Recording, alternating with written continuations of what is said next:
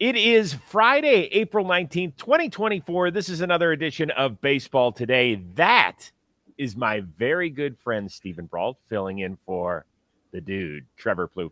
I am Chris Rose, producer Dan along for the ride as well. How you been, my man? I've been doing really well, just getting used to my new job. Working pregame, postgame for the Pittsburgh Pirates, having a blast. And I love talking about baseball. So it's like now I just get to do it as a job. And so anytime that I can hop in and try to live up to the excellence that is Trevor Plouffe, I will do my best. So I'm happy to be here. It's great to see you.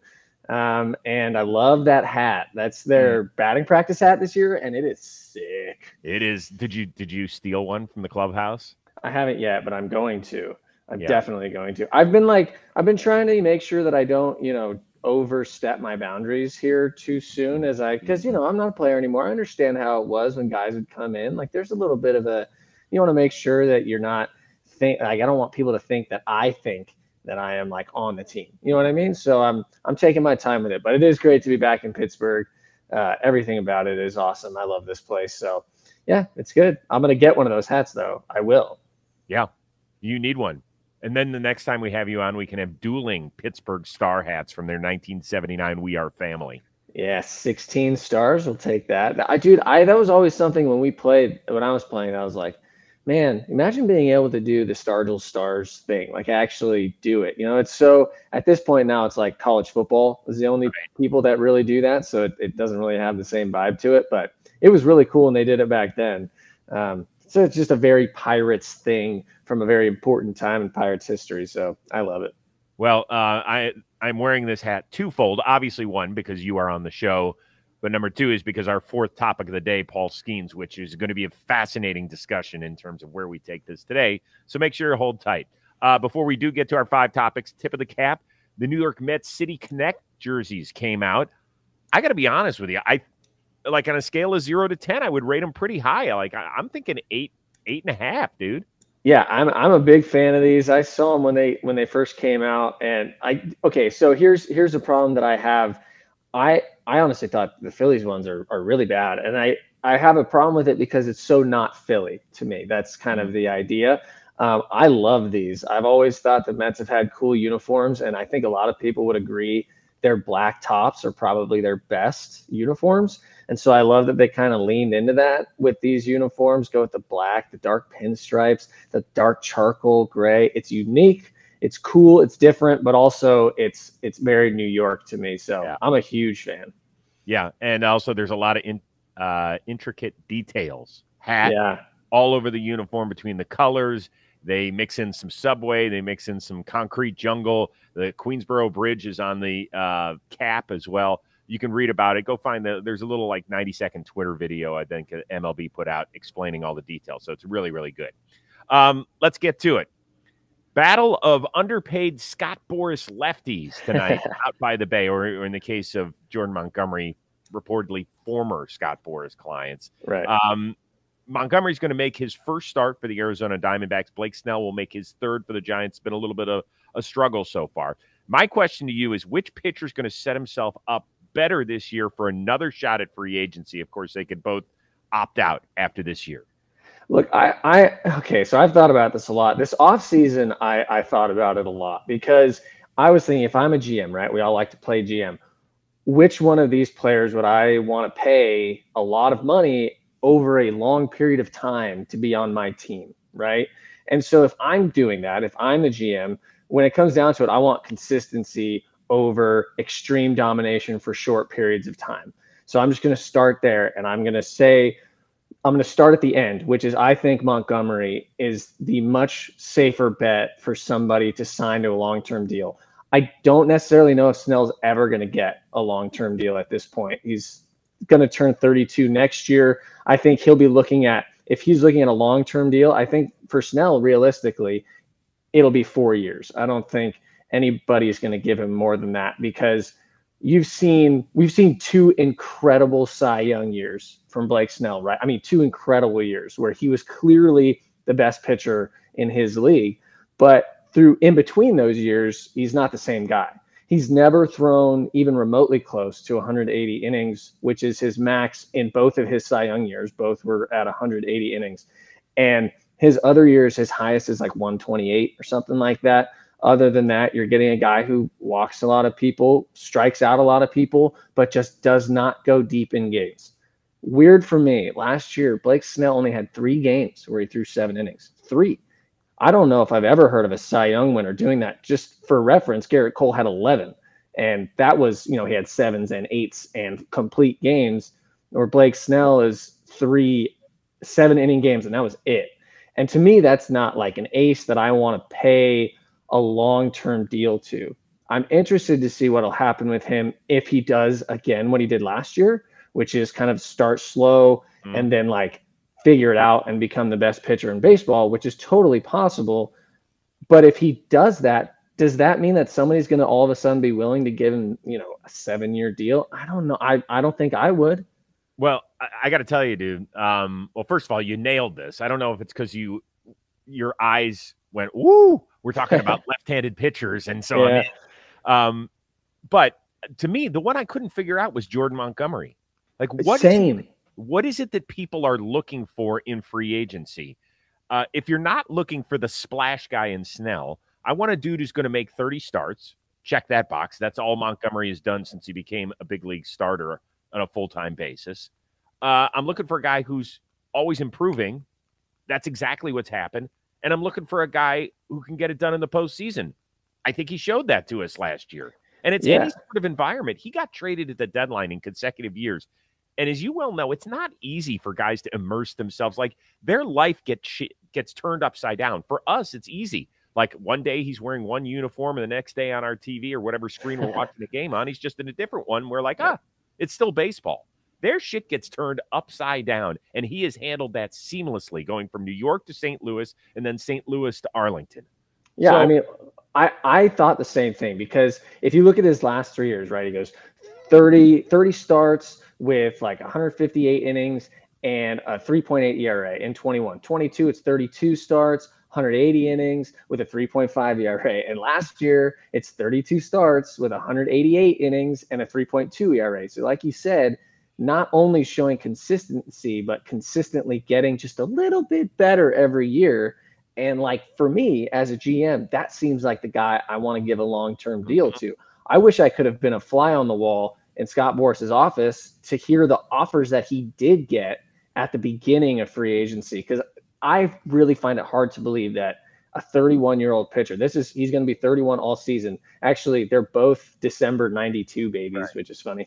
But if you have a guy like Montgomery that you can sign for 5 years, like I have a hard time believing that nobody threw 5 years at him. Like that would blow my mind. And I think that they were just so set on 7 that they just never came down. And it makes you wonder, because he has reportedly changed representation from Boras to Wasserman and Joe Wolf, if there were deals on the table and Boras said, no, we can do better. We'll probably never know, but It is fascinating to think about. All right, let's move on to a guy who is somewhat established himself. Justin Verlander is making his 2024 Major League Baseball debut. Astros in Washington for a rematch of the 2019 World Series. Later this summer, we do expect Clayton Kershaw to resume his career with the Los Angeles Dodgers. Of course, he is coming off of arm surgery. You can only take one of those 2 careers, Verlander, Kershaw. Which one and why?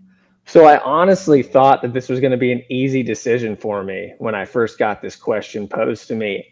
And then I did research, and then it became a lot harder, actually. But, dude, when it comes down to it, I'm taking Kershaw. One, he's left-handed, which I just think is super cool. Like, maybe that is a little selfish of me, but it's just how I am.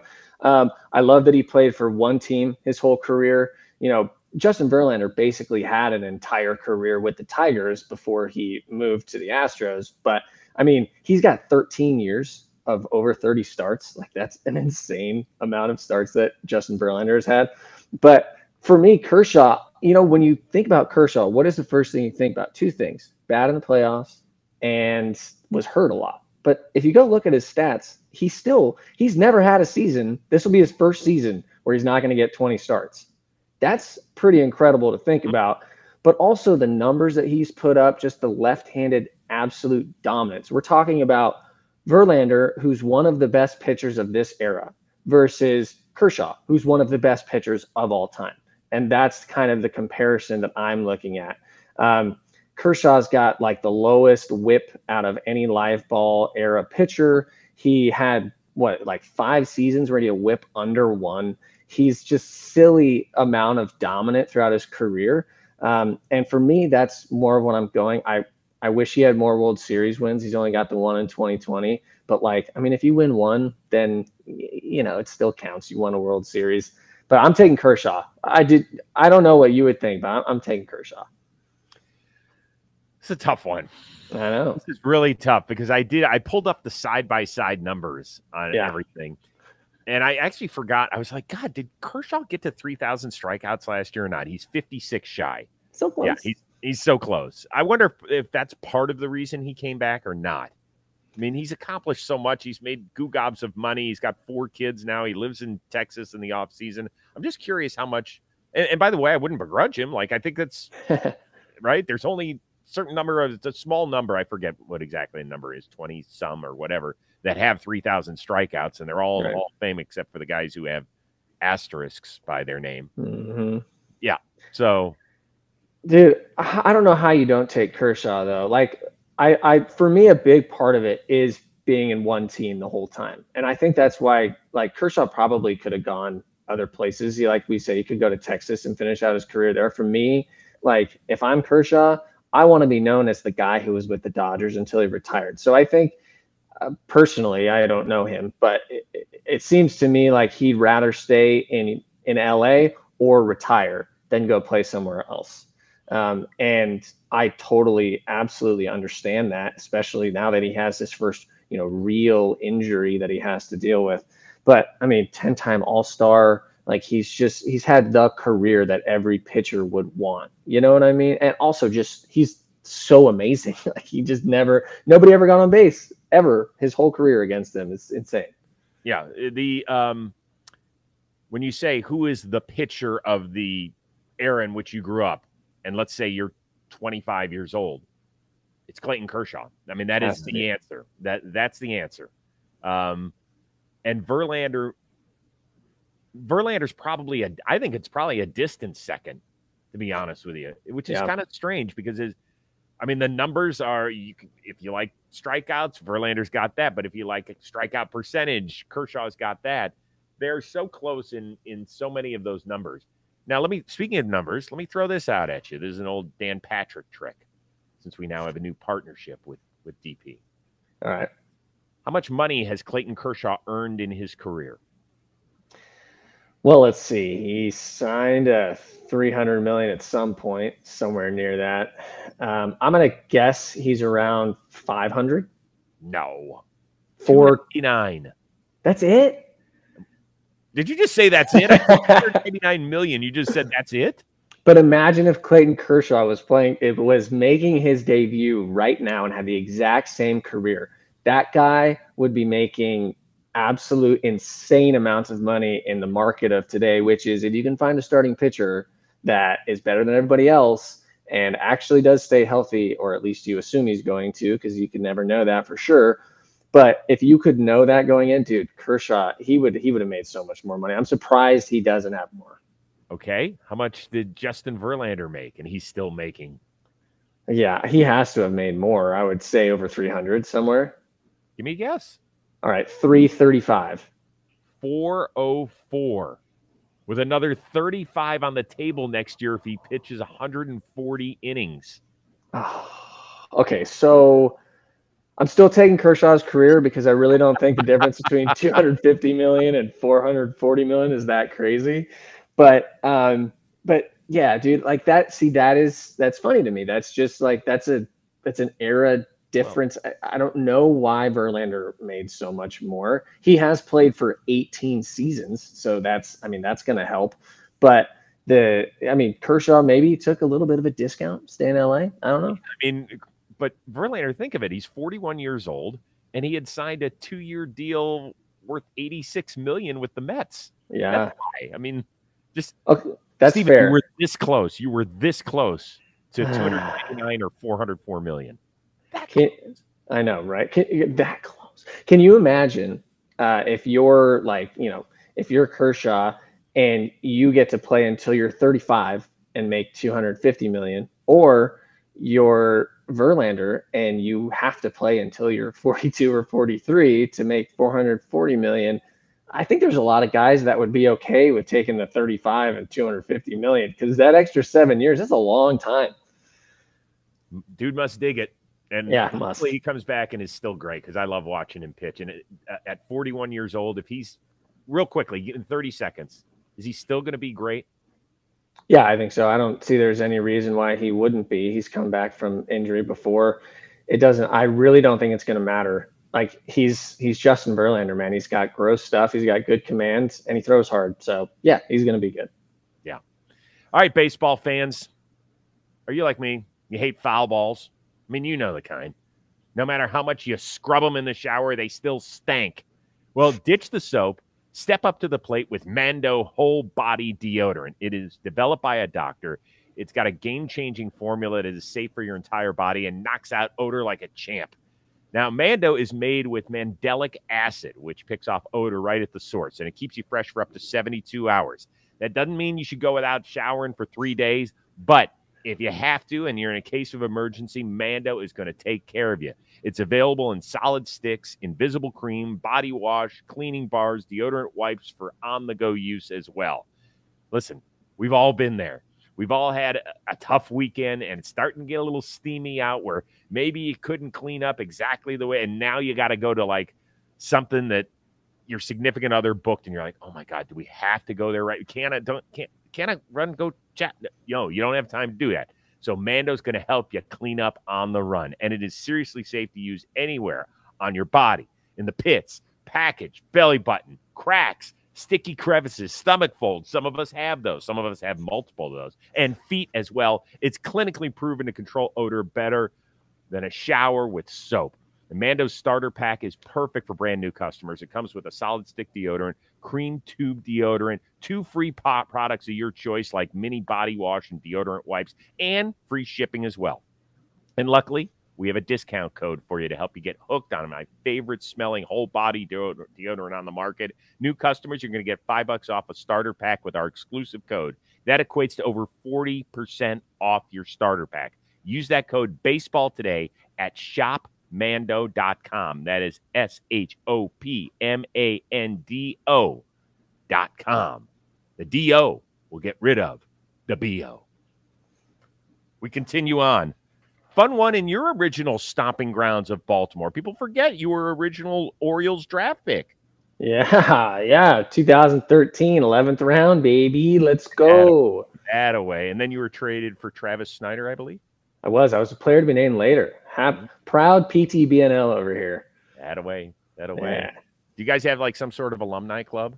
No, I think I should start it though. There's got to be some good ones in there. I know there are. Because I remember when I got traded, somebody told me like, oh, did you know that this guy was a PTBNL? Blah blah blah. That was a long time ago though, and I don't remember. My favorite one, I believe, was Michael Brantley. That Cleveland got him in the CC Sabathia trade. I think he was.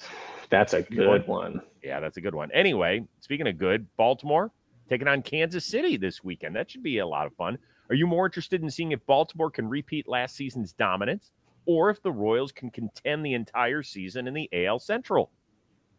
Apples to oranges. This is my answer to this question, because I think that as a real true baseball fan, which I consider myself to be, both are equally as interesting and exciting, because both of these organizations have done everything they can to get to this point to make it so that they are competitive.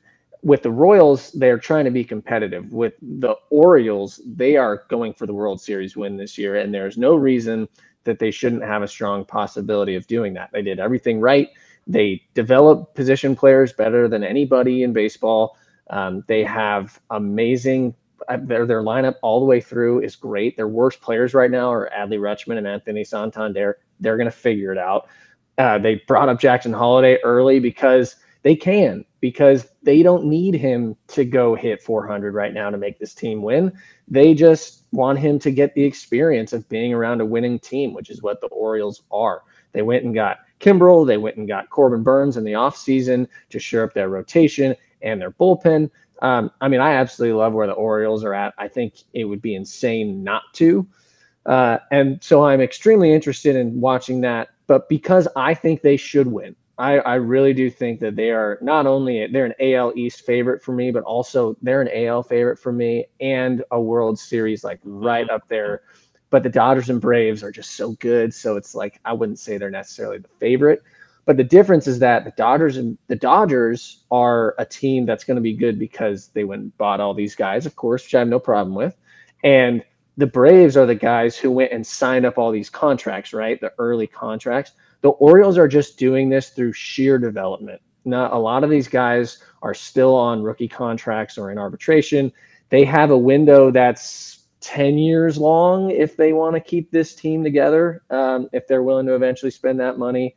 Not only that, they got Kjerstad and Stowers and Kobe Mayo and Connor Norby all in AAA who just would be on a lot of other big league teams, not on this team. Dude, they're stacked. They're stacked, and I love watching them play.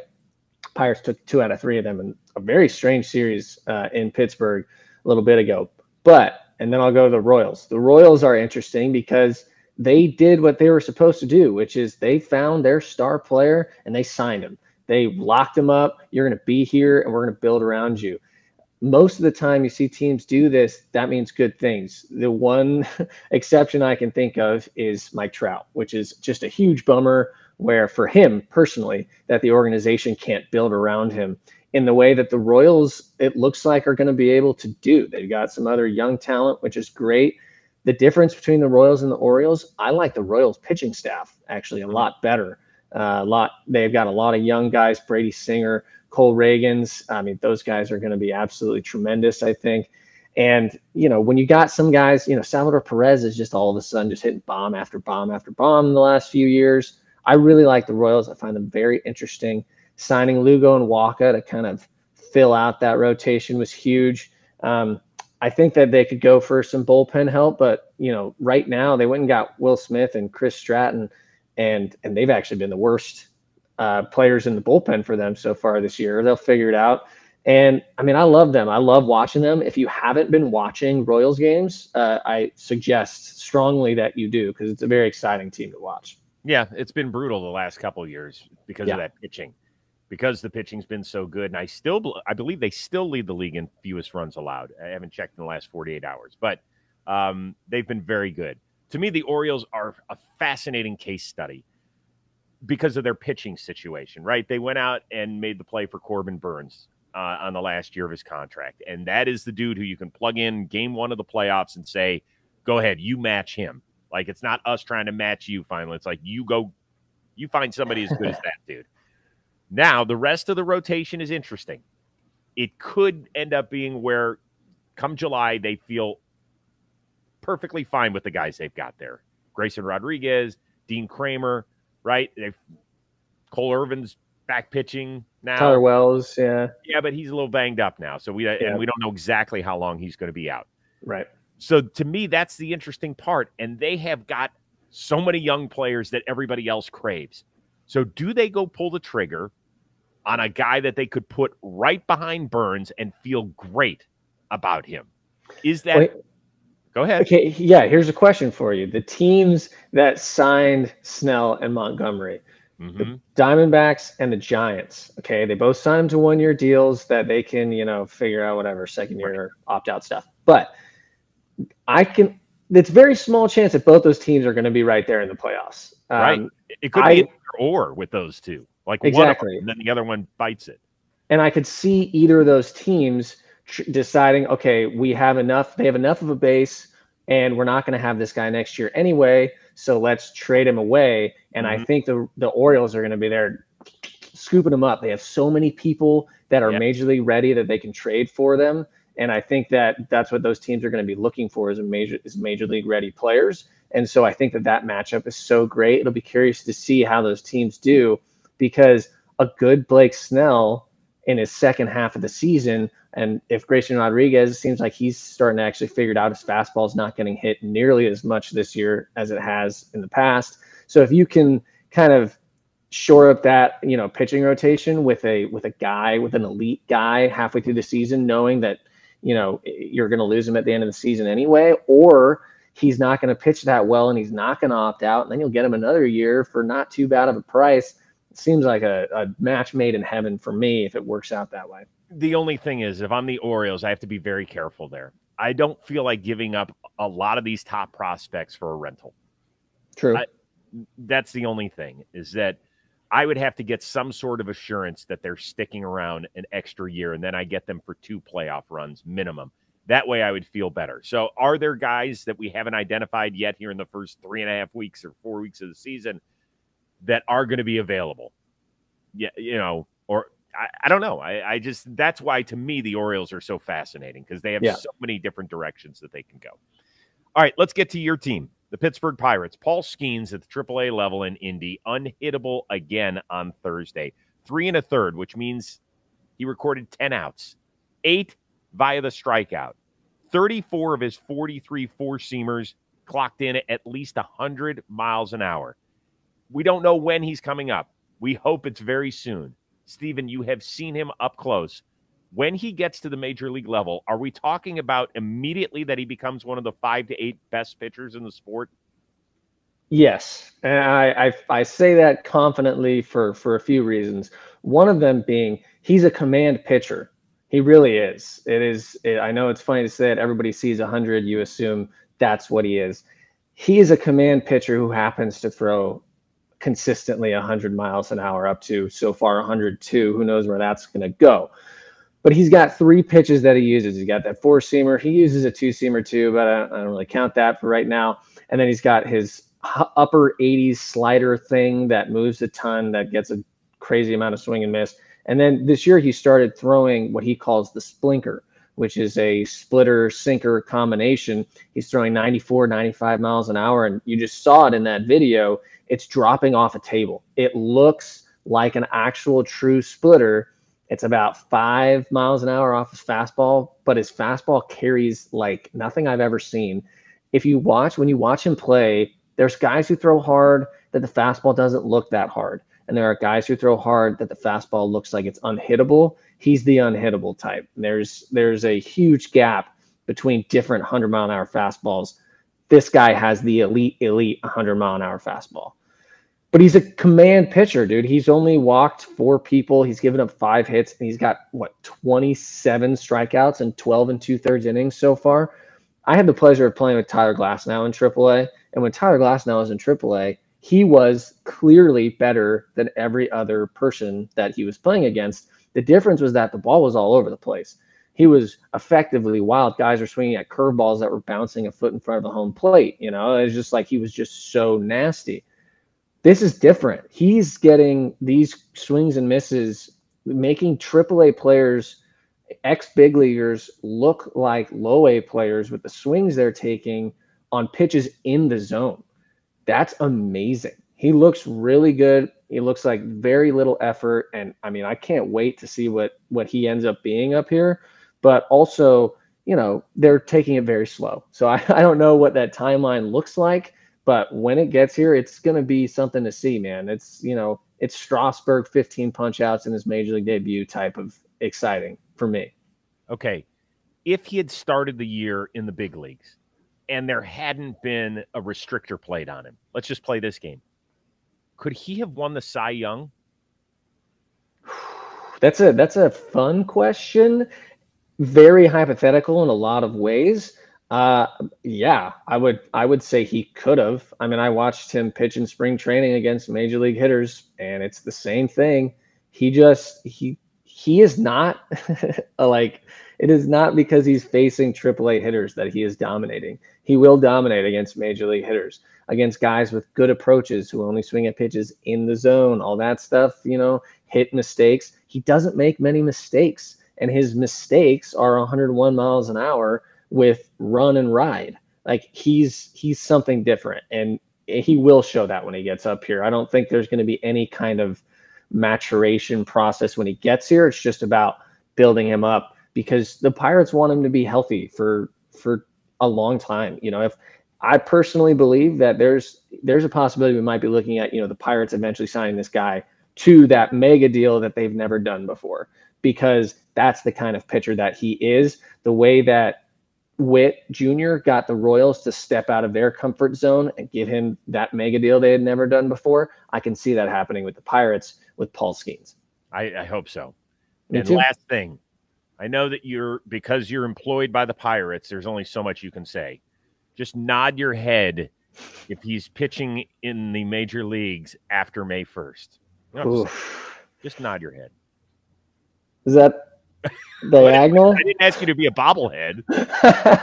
Dude, I honestly believe that he could. I don't know though, because like, you know, 3 innings every start, you know, it's not like they tell us what their process is with these players anyway. I'm just an analyst.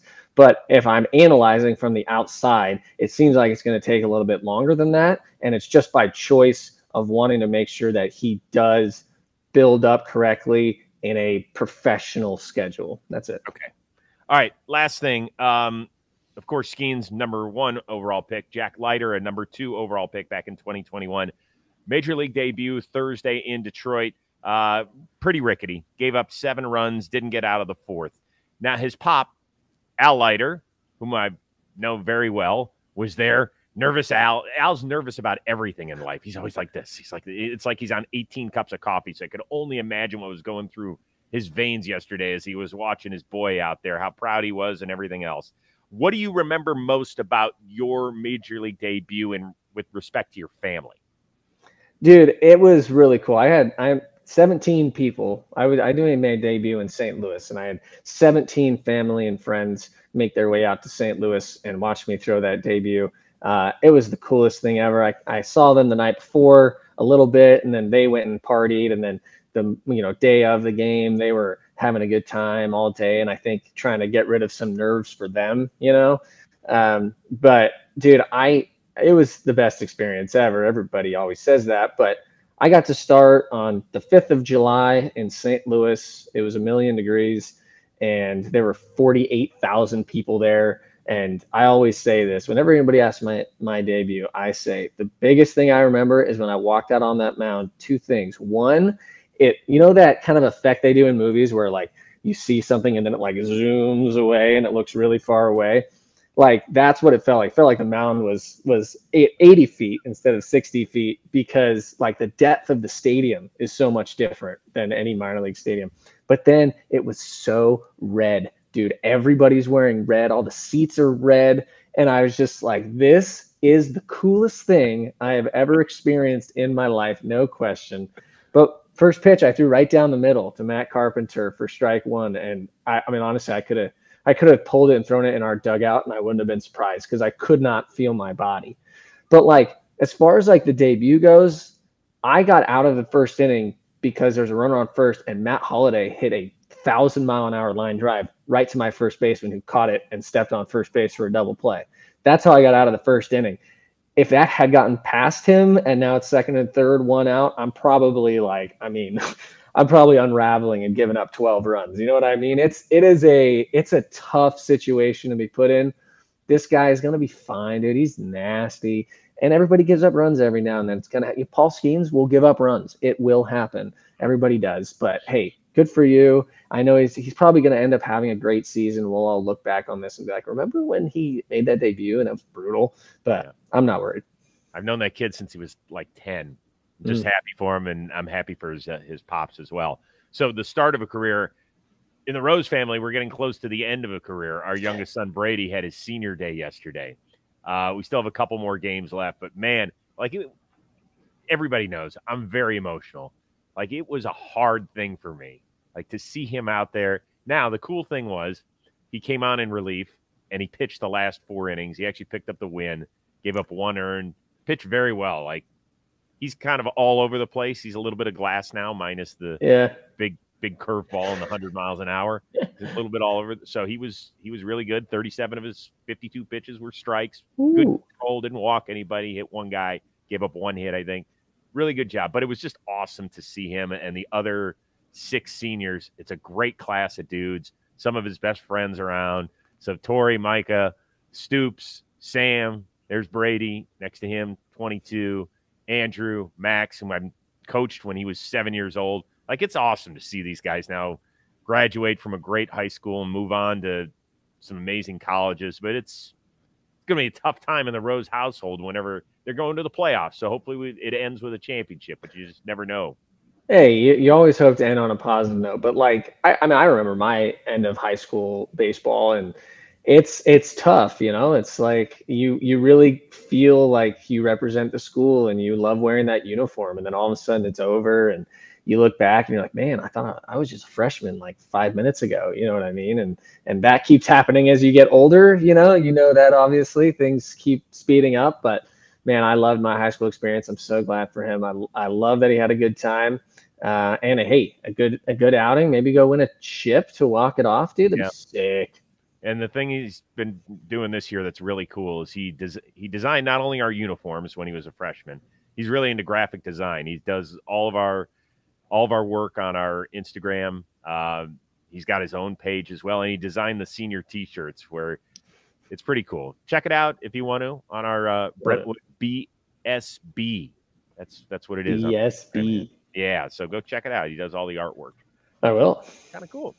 Awesome catching up with you, dude. Continued success. You have my wife, Michelle Rose, to thank for your appearance today, because I was like, man, I asked Jolly Olive, of course, but he's a little busy at the warehouse today.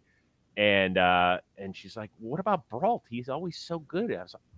I was like, oh, my God, I forgot about little Stevie.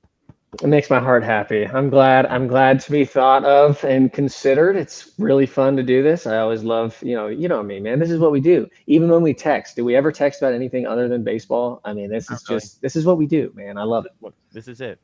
I think she just wanted somebody at least Trevor Plouffe's equal in terms of looks. Oh, okay. Hey, I'll take equal. Yeah, I'll take equal. Different, but same. God, I wonder how that vote would go. Who's hotter, Brault or Plouffe? We might have to put that out on John Boy Media. That could be the highest vote total of all time in the history of the company. Wow, I'm so truly ashamed to be on this podcast right now. I'm just kidding. It is so much fun, and I appreciate you, man. It's awesome. Best to you and the entire family. Plouffe will be back on Monday. So for our one-of-a-kind producer, Dan Rourke, and the always entertaining Stephen Brault, I'll throw that out there. I am Chris Rose. We will see you Monday on Baseball Today.